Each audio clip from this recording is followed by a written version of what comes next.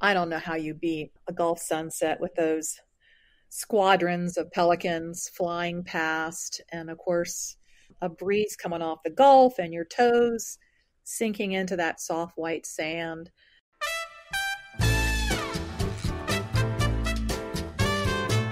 I'm Robin Sessingham, and this is The Zest. Citrus, seafood, Spanish flavor, and southern charm.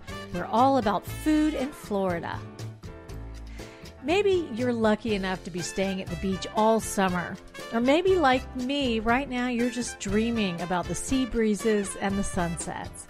Either way, we've got the ultimate beach house menu, and it will take you to the coast. Support for the Zest podcast comes from Seitenbacher brand natural foods like muesli cereals, oils, oatmeal, energy bars, gluten-free fruit gummies for the kids, organic coffee, and more. Available in supermarkets, health food stores, or online at Seitenbacher.com. I wanted to make sure that you know about St. Petersburg Foodies.com. If you're looking for fun and good food in St. Pete, there are restaurant reviews and podcasts featuring local chefs, restaurateurs, happy hour suggestions, and a lot more. It's all online at stpetersburgfoodies.com. What's the perfect beach house menu? Nothing fancy, nothing complicated, but you'd want it to be good enough to share with friends. For ideas, I talked to Mary Kay Andrews, a prolific novelist who grew up in St. Petersburg and whose more recent books have names like Summer Rental, Beach Town, and Sunset Beach. And last year, she came out with the Beach House Cookbook, Easy Breezy Recipes with a Southern Accent. Well, Mary Kay Andrews, thank you so much for being here. My pleasure. Thanks for having me, Robin. I want to know what is the ultimate beach house menu. So you also describe your beach house on Tybee Island in Georgia. I'm dying for an invitation. I think that's what your plan was. People read this and thought, how can I become friends with Mary Kay Andrews? Well, that's, ultimately my evil plan. But, part of my evil plan, too, is to, even if you don't cook, and I know lots of people tell me they don't cook. They just like to read cookbooks because it puts them in a good mood. So many of our memories have to do with food and friendship and family and hospitality. So that was really the aim of the cookbook, to share some good memories and some good menus and some good recipes. Yeah, because each recipe has you gave a little story or a little description at the beginning of it, and it does put you there. So let's say that I wrangled an invitation to Mary Kay Andrews' beach house on Tybee Island. What would be the menu? Let's say we start off with a cocktail. Yeah, sandbar sangria sounds like a good plan. It's summertime, and we don't want anything too heavy. So sandbar sangria is really just a good bottle of dry rosé wine, chilled, and I slice in some peaches and some strawberry, and then add some seltzer for a little bit of bubbly. And I've got mint growing in the little herb gardens around ebb tide, so we drop in some sprigs of mint, and we would sit out on the deck and listen to the ocean. Oh, sounds good. You make it so you can make that by the pitcher then. Yes, you can make it by the pitcher, or you can make it by the glass.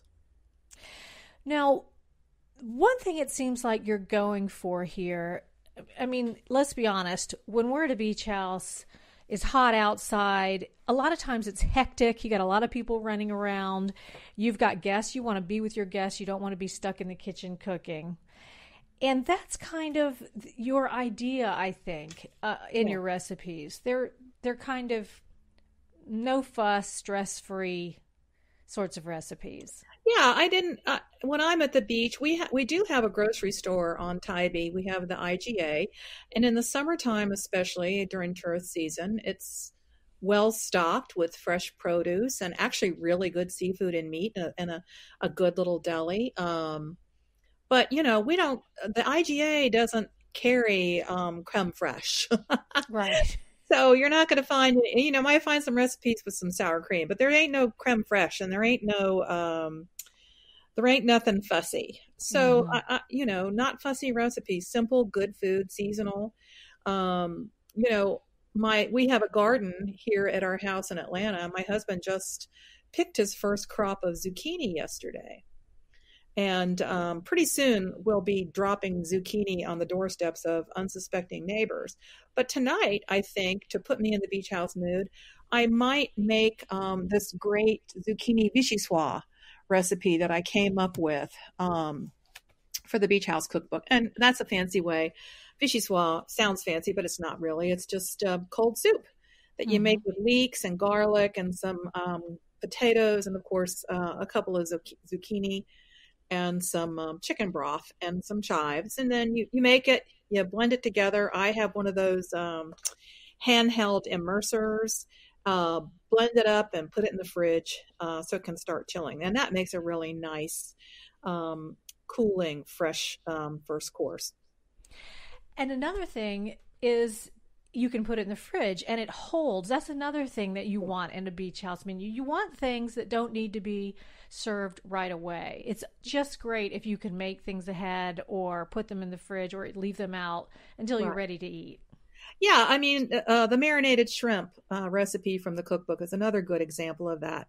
Shrimp is in season. I know it's in season down on the Gulf. It's in season on Tybee. So we do a simple marinated shrimp. We don't like farm raised shrimp.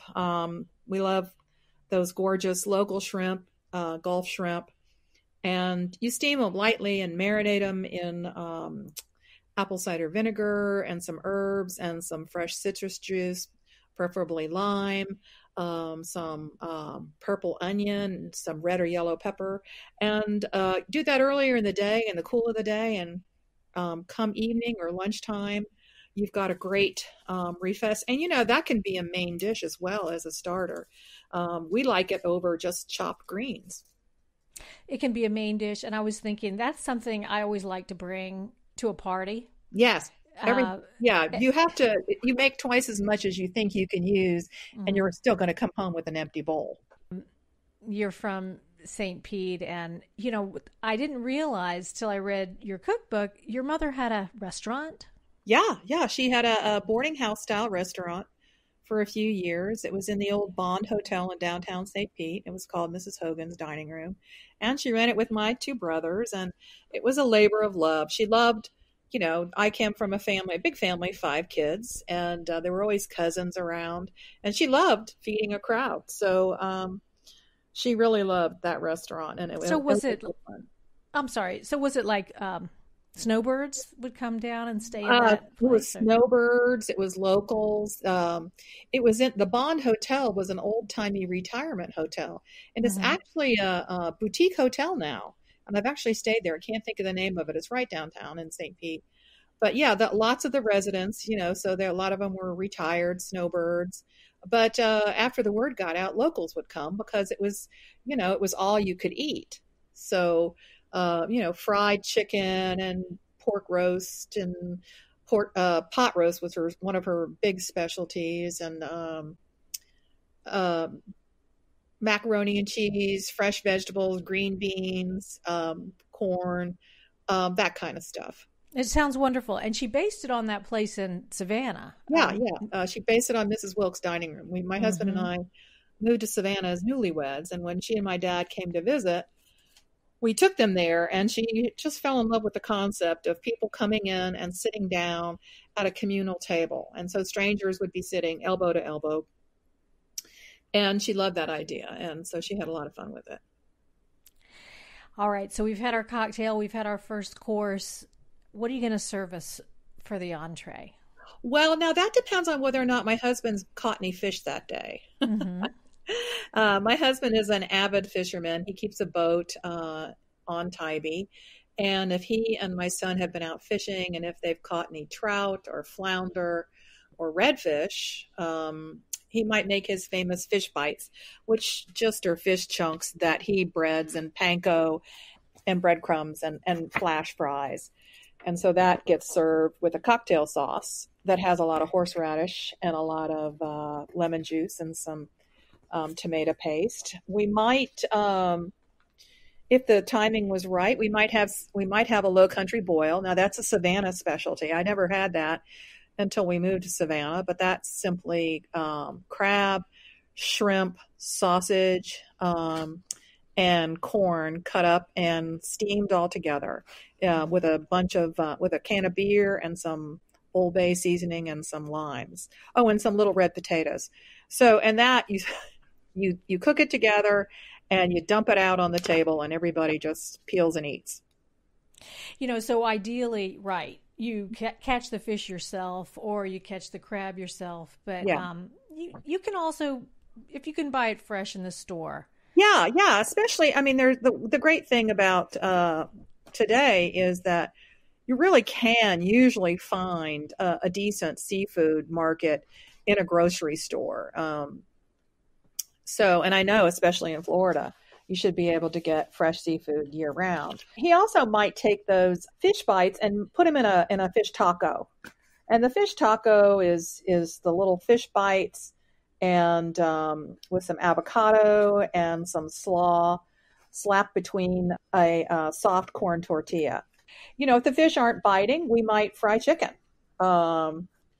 And with that, what we do is we take the chicken and we put it in a brine overnight, and the brine is buttermilk and hot sauce.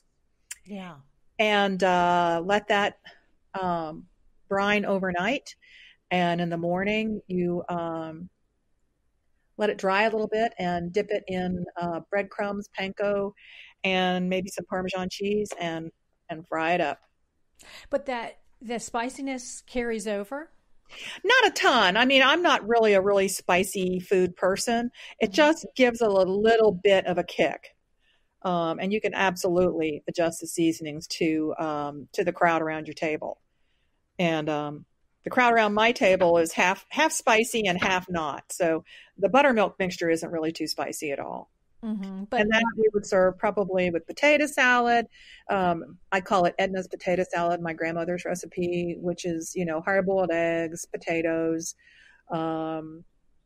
chopped onion and celery, dressed with mayonnaise and some mustard and some pickle relish, sweet pickle relish. Mm-hmm. It's kind of the traditional recipe, the one Yeah. everybody Oh, loves. yeah. Very traditional. Nothing newfangled or fussy about it.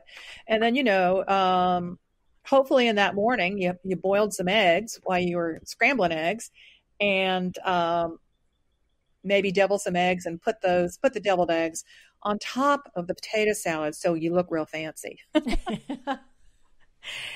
Okay, so let's go on to dessert. I Oh, can't my hardly favorite. wait. My favorite too. What would you pick? Well, my kids, since they were little, we used to go to Grayton Beach in the Panhandle when my kids were in Oh, school. it's so beautiful there. Yeah, with several other families on 30A. And because we were on vacation, they demanded dessert. And nobody wants to be in the kitchen baking when you're on vacation. So I came up with, and this is a variation of lots of recipes I had seen online. So you get like a 9 by 12, and I just use a foil pan that I buy at the store. You buy a box of ice cream sandwiches. You take them out of the wrappers, layer them in the bottom of the disposable aluminum pan, poke holes in the sandwiches with the end of a wooden spoon. Now, this is highly technical stuff here.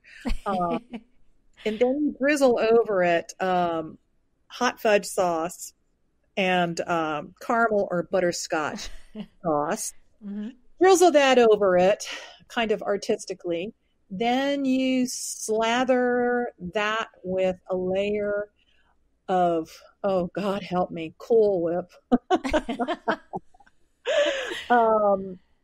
This is so simple, and we do when the kids are like 5 years old, they can start making this dessert, which we, by the way, call trailer trash.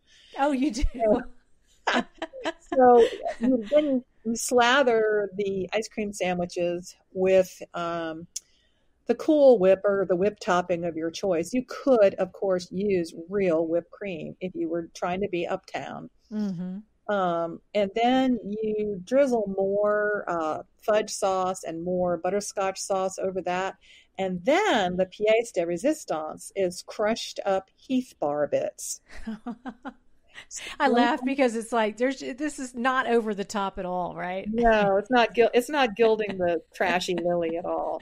And then you stick that in, you cover it, stick it in the freezer. Mm-hmm. Um, if they will let you, you could let it freeze for another hour, but you can actually eat it right away.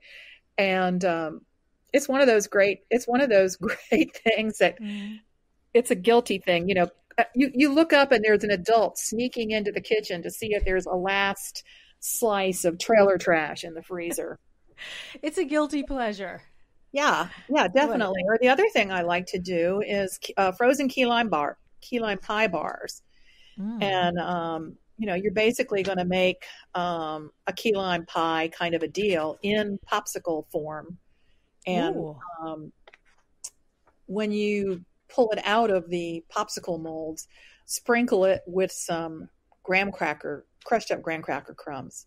Mm-hmm. So, and that's another, it's a fun, easy, light, um, refreshing dessert to have at the beach.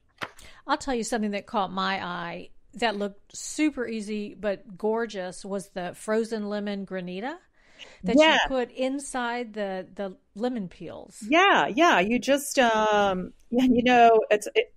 for once, you're going to be happy if you have an old timey aluminum ice cube tray Mm. to make it in. But you cook down lemon juice and sugar, and maybe some lemon balm or some mint, and you freeze that and in a tray. And every so often, you pull it out of the freezer and you scrape it. So it's not going to get into a hard cake. You're going to be scraping it so that it's semi soft.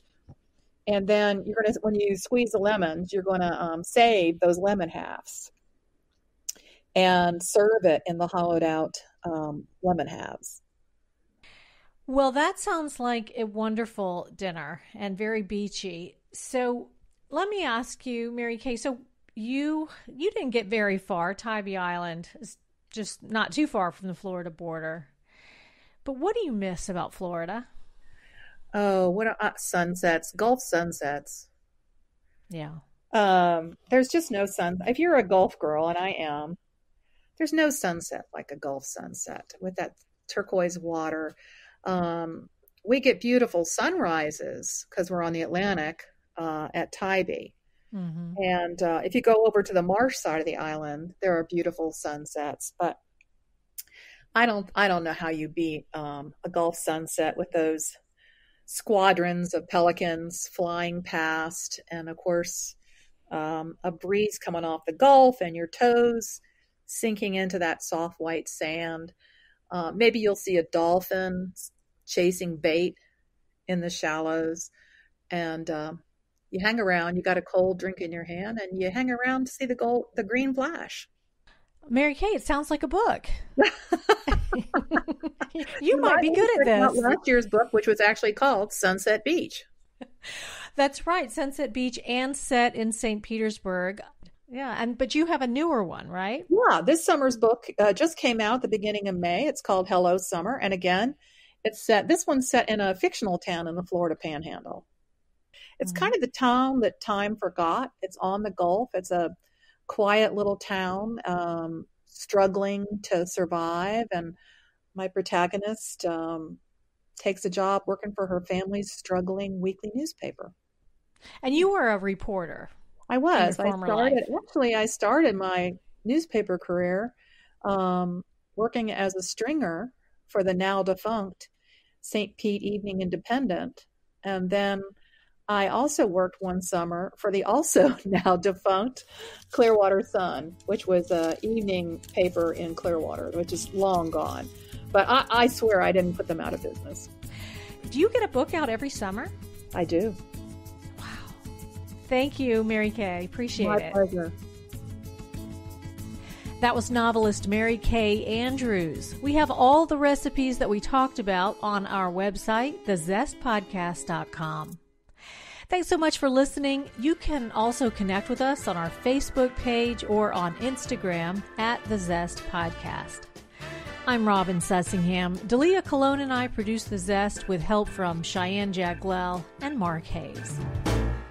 Copyright 2020, WUSF Public Media.